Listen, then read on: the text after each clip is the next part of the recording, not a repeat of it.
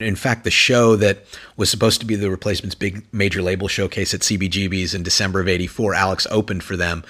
As the story goes, Paul met him sort of after the show as everybody was getting paid, and he was talking to Alex and complimenting him about one of his songs. I think it was a Big Star song, probably "Watch the Sunrise," and he said, "Oh, I'm in love with that song. What's that song?"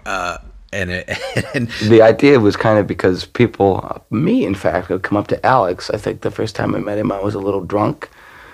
And I said, Alex, I'm a big fan of yours. I'm in love with that one song. What's that song?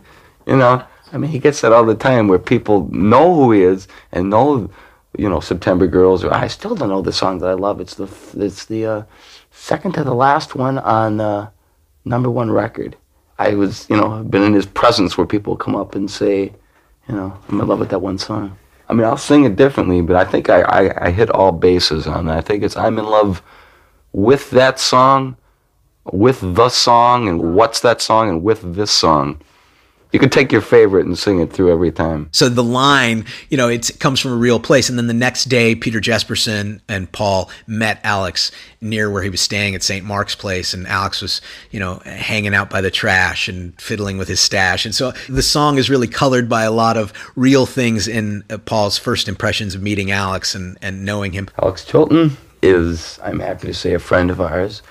Alex is a strange guy where it's difficult to get close to him and to know him. I'm still kind of in awe of him when I meet him and we get together. We hung out in Memphis a little bit, and I figured I wanted to write a song. I wanted to bring it right out into the open. A lot of bands are influenced by him and will coyly lift a phrase or a riff or something from him. I figured just come right out and write a song about him.